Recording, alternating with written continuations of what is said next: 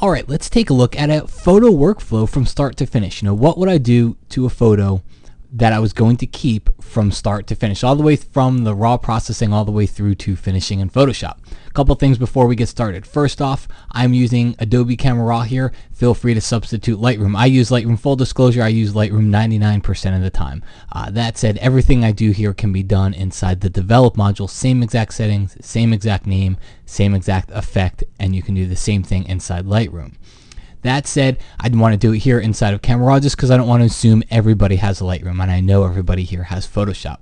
The other thing is I'm going to be moving kind of quickly through some of these things, so I don't want to say it's an advanced tutorial, but it's more of a thought process. What am I doing, what order am I doing things, and what am I thinking as I go along? I'm not necessarily going to explain what every setting does.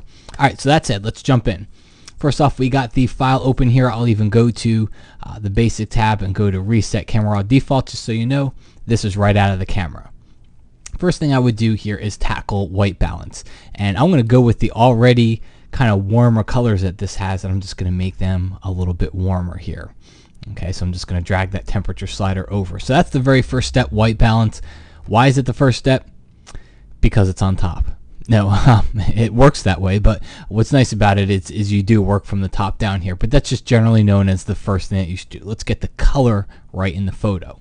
The next thing I do here is I'll grab my crop tool and I'll crop the photo. I just really want to get that top area out, and I think that will do it pretty well here. And I crop the photo at this point because I'm now going to go down to all these settings down here, my exposure and my tonal settings, and I figure, I'm going to start looking at my histogram at this point, and why would I keep an area inside the photo that would affect the histogram? Why would I keep it there when eventually I'm going to crop it out anyway? So I go ahead and crop early. Now we'll move to exposure. If I look at the histogram, it tells me I could take exposure this far. I really don't want to do that. I kind of like the darker effect here of kind of almost silhouetting the boats and everything in the background. So I'm going to leave it pretty low. I'm not going to bring it quite as high as I could. And then I might always come back here. There's nothing that says you can't come back and start to tweak your sliders at all. Recovery, we don't really have any highlights to recovery. Fill light, well, if I start to bring that up, I'll start to bring some of the trees in the back out of shadows. I kind of want that. I want to silhouette them as well, so I want to keep them dark. I'm going to make them darker by increasing this blacks slider here. Okay. Moving on down the line, I skip brightness and contrast just because I can do those things better with clarity and the other settings inside here. And I would normally bump up the clarity here. You won't really see it much because there's not a whole lot of detail here. But normally I bump up that clarity here, and then vibrance, I can come in here. And what I usually do, and I know a lot of you do this as well, is I'll take that setting and I'll crank it way up to the extreme just to take a look at what it looks like, and then I always pull it back. Okay, and I find that gives me a good way to kind of see what it looks like without anything, and then see what it looks like with way too much. And again, I'll always just pull that back a little bit here, right to about there, I think. Next thing I do is I'll go over to my tone curve here. I'm going to click on point, and I'll take a look and see what it looks like with strong contrast. And that looks pretty cool, but at the same time, I'll always just jump back here, take a look at medium. And I kind of like strong for this one, so I'm going to stick with the strong contrast. Now we could go down to the other tabs. Frankly, there's really not anything else I want to do here inside of Camera Raw, so I'm pretty much going to stop, and now would come my move over into Photoshop. So I'll just hit open image, and it's going to go ahead and render and open up the file in Photoshop.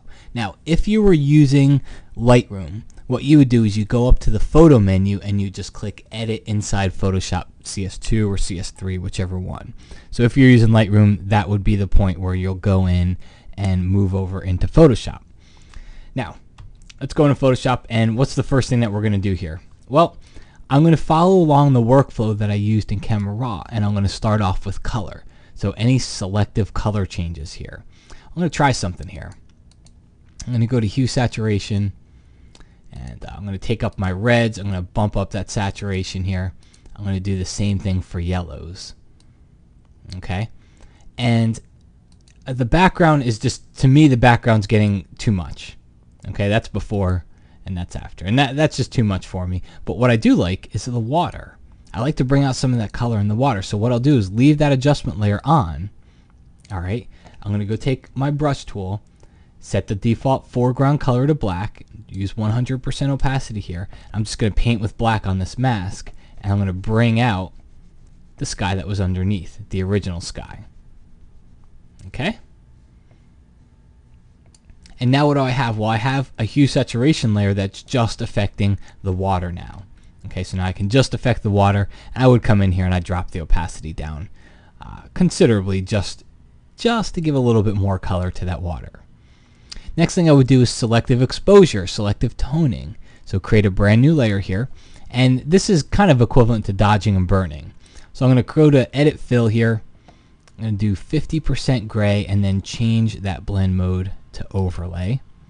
Okay, and now to simulate dodging and burning, all I'm going to do is paint with a black or a white brush on here, and that's going to simulate dodging and burning for me. So the very first thing I do is I want to go in here and I want to dodge this boat. I want to make the boat brighter. Okay, so I'm going to paint over this boat here. And you can always use the left and the right bracket keys to make your brush larger or smaller. Okay, so I'm trying to draw some attention to the boat here. I'm not going to do it to this one. You'll see why in a moment, but take a look before and after. All right, and the other thing now, I'm going to flip my foreground color to black. I'm going to drop my opacity down here.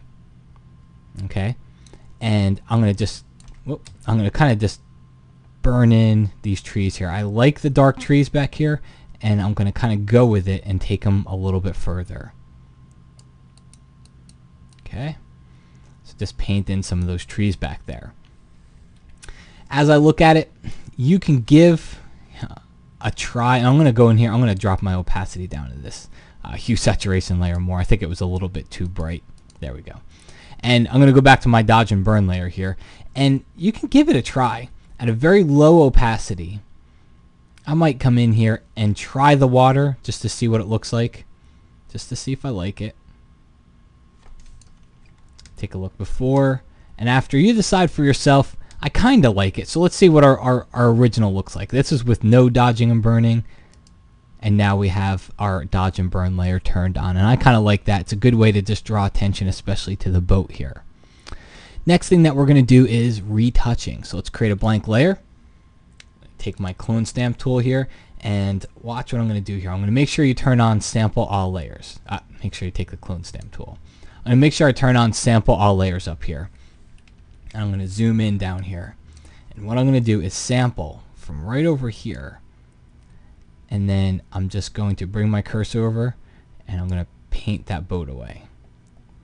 Because I kind of liked it with just one boat. For some reason, for me personally, I just like this image with one boat. But what's nice about not being perfect with the clone stamp tool is we did all the work on a separate layer. So now I can take my move tool and now I can just kind of move that down a little bit. And if you need to, you can go in free transform and you can even just rotate it just a little bit. Okay. And kind of get it into place there so it looks a little bit more realistic.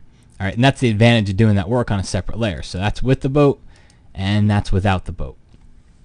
A couple other things here. Let's do some spot removal. And this you could do inside of your raw processor. For me, in this example, I just find it easier to do here inside Photoshop. But what I do is I take my spot healing brush. Again, make sure all sample all layers is turned on, and I made a blank layer. And I just click on some spots here. All right, you see I'm just clicking on them and they're going away. And this over here, this is a bird. But you either got to decide, what we're doing here is we're removing distraction. So you either decide for yourself, are you going to accentuate the bird so people really know it's a bird, or do I just get rid of it? Because at this point, I really think it's just going to take away and kind of distract people wondering what that little spot is over there. So I just got rid of it. So now we just have a nice clear sky, and we have our layer here that's got all our spots on it. So that's without spot removal, and that's that spot removal layer turned on. Okay, almost done here. The next thing I would do here is try to cap things off with some sharpening. So let's create a flattened copy of everything here. And instead of flattening it, I'm going to do Command Option Shift E on the Mac, and that's Control Alt Shift E on the PC. Okay, and that creates a merged copy of all the layers below, but it leaves all the layers below intact. So if I ever need them, I have them to go back to. Okay, now let's just go to filter, there we go. Filter, sharpen. I'm going to go to unsharp mask here, and I'm mainly going to keep an eye on the boat. Okay, I'm just going to do my sharpening until I bring out some detail on that boat, and I kind of like that. That's before and that's after, so we'll use those settings here. So now we've done some sharpening on the boat. If I were to finish this off in any way, one little finishing touch is I might go filter, distort, go to lens correction here. Okay, I'm going to turn off the grid. I'm just going to add a little bit of edge darkening. Not too much, just a little bit of edge darkening.